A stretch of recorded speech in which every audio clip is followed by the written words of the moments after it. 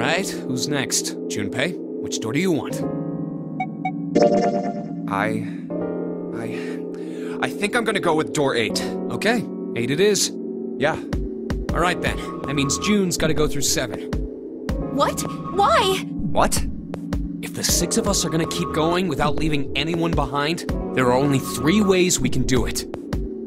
Have 3, 5, and 8 go through 7, and 4, 6, and 7 go through 8. 4, 5, and 7 go through 7, and 3, 6, and 8 go through 8. Or 3, 6, and 7 go through 7, and 4, 5, and 8 get 8. There are no other combinations. In other words, 3 and 4 and 7 and 8 can never go through the same doors. You get it now? Oh no!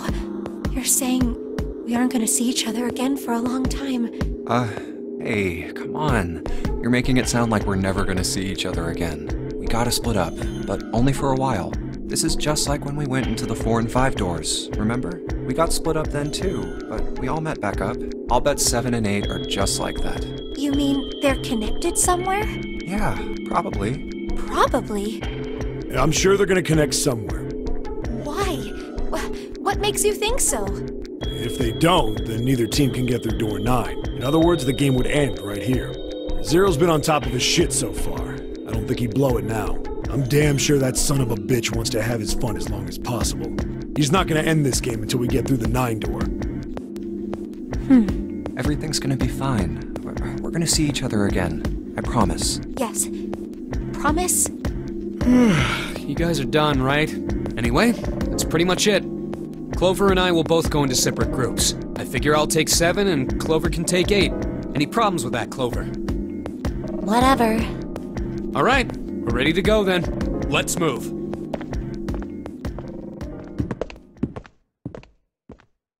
Are you ready? Yeah. Okay. Then shall we go?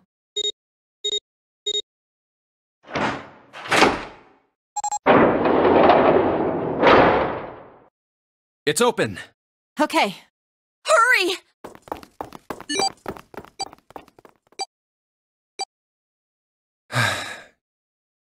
June. Jumpy. What the hell are you doing?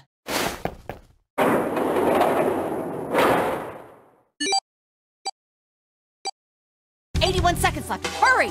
Ugh.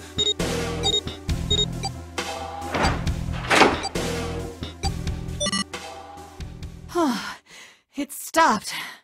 Pointless. What an unpleasant girl. I bet she's not very popular with the boys. Maybe pairing these two together was a mistake. Too late now. I better catch up to them. Oh, it's a dead end. There's a door on the left, though. A laboratory? Huh. Oh, that doesn't sound very pleasant. I don't like the look of this place. Me either. But there aren't any other doors. It's not like we have a lot of choices. Junpei, Huh?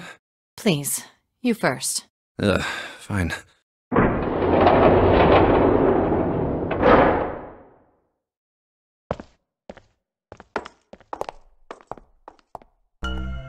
You know, I think the window looks into another room.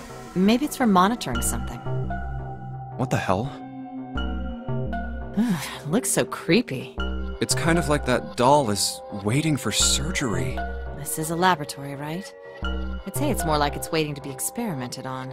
Ooh, It's creepy either way. You don't think that thing's gonna suddenly sit up or something, do you? well, I don't know. I mean, look at all those cables sticking out of it. If we press the wrong button, I don't know.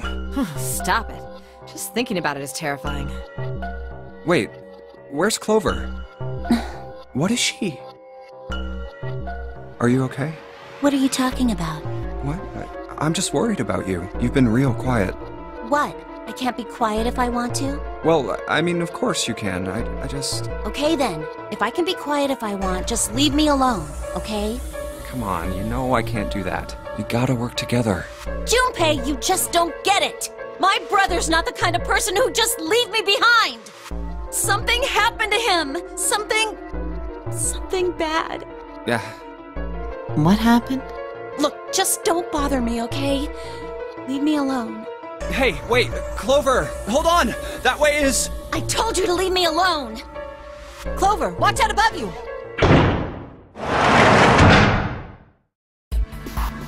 What the heck?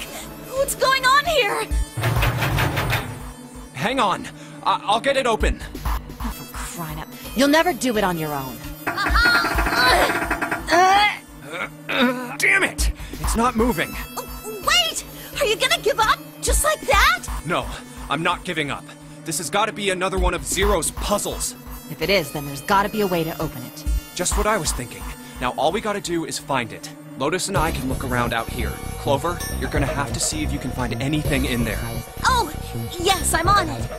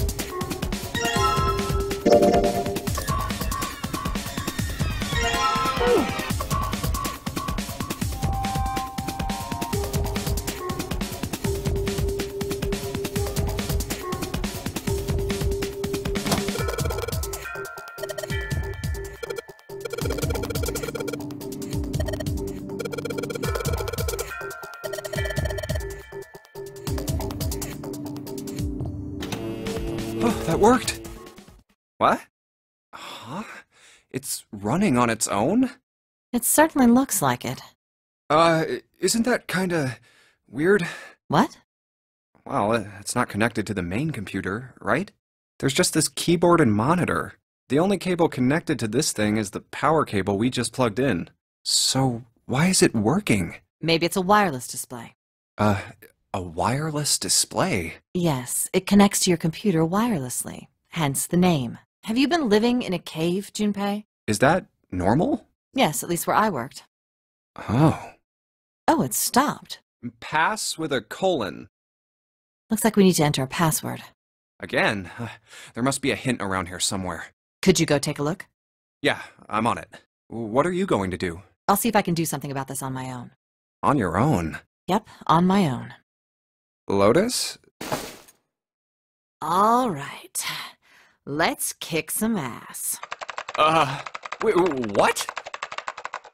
Didn't expect that, did you? Of course I didn't! You're typing so fast, I can't even see your fingers. What kind of job do you have? What are you? I'm unemployed at the moment.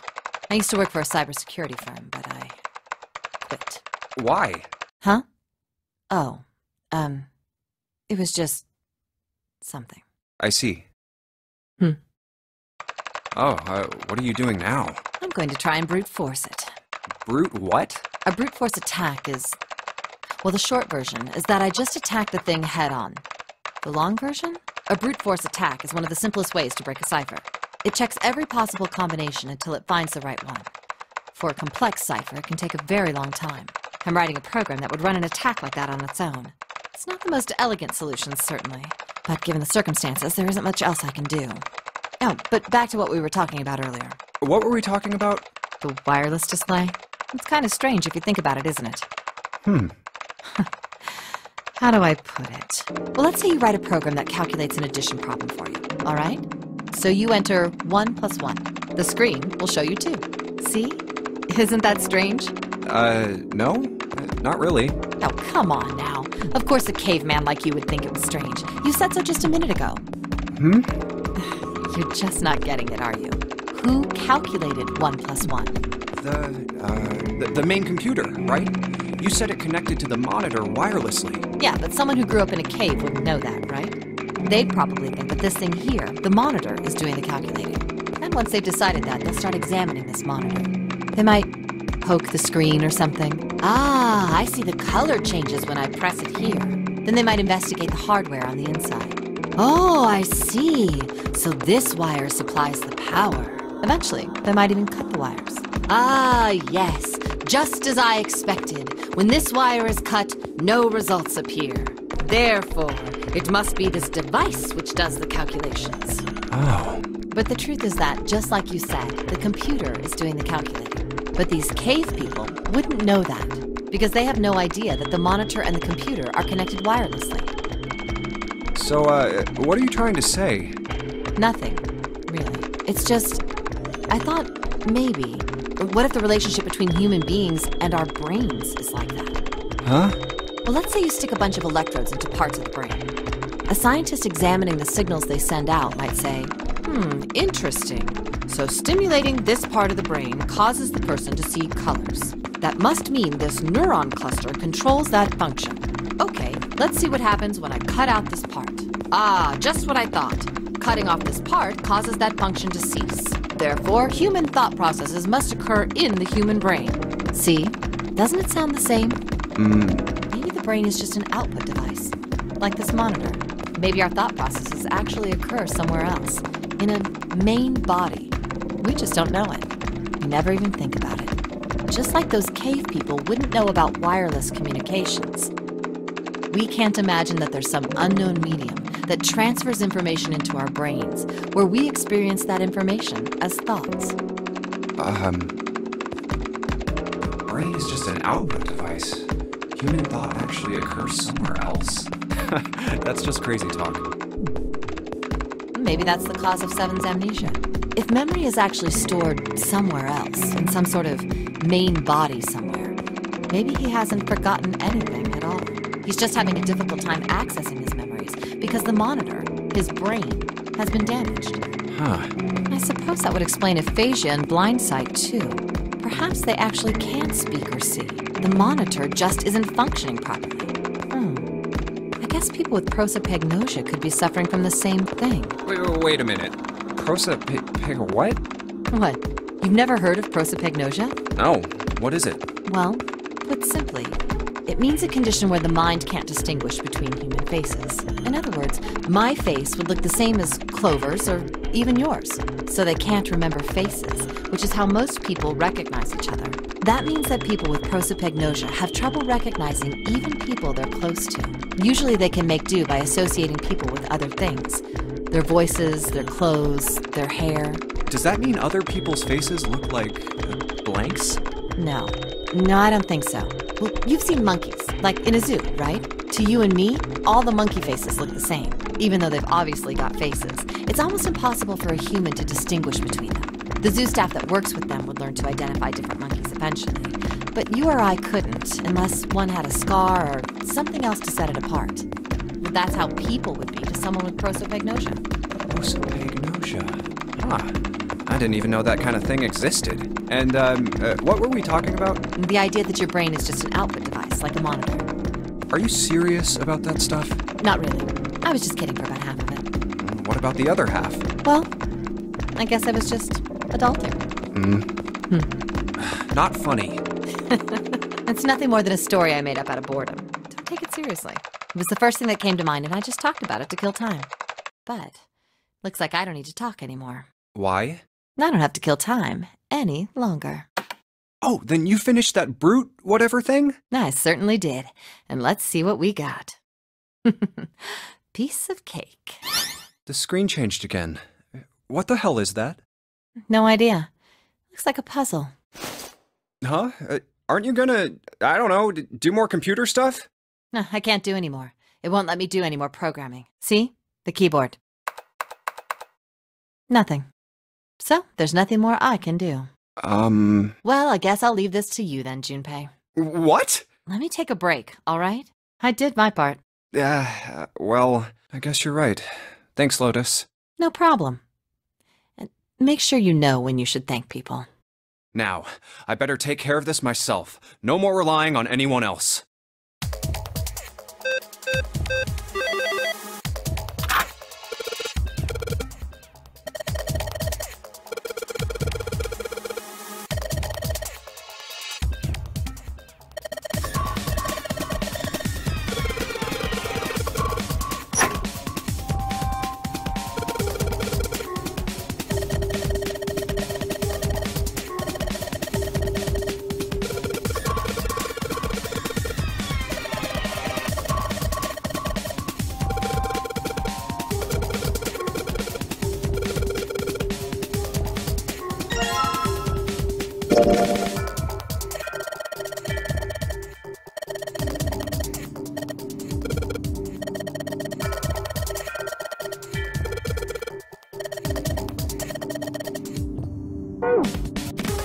Hey, Junpei, do you have a minute? What's up? I wanted to ask you something. Hmm? Junpei, you went into door 5 with my brother, right? Did you hear him say, like, anything weird? Huh? Well, let me think. Sorry, Clover. I can't really think of anything. I mean, he did mention that his hearing exceeds that of a regular person, or something like that, but that's about it. Okay. Hey, wait a minute. Hmm? Look, I don't know if I should ask you things, but if you don't mind, I was hoping you could tell me if, is Snake, was he born? You're talking about his eyes? Yeah. No, he wasn't born blind. When he was a kid, he got in an accident. A really bad car accident. He couldn't see after that. And his arm. His arm? Yeah. My brother's left arm is, it's not like a normal person's arm. It's fake. It's not a real arm. The accident hurt him really bad. To save him, they had to cut off his arm. Oh. Is that all you wanted to ask me? Look, I'm sorry for making you talk about all that painful stuff. It's not that.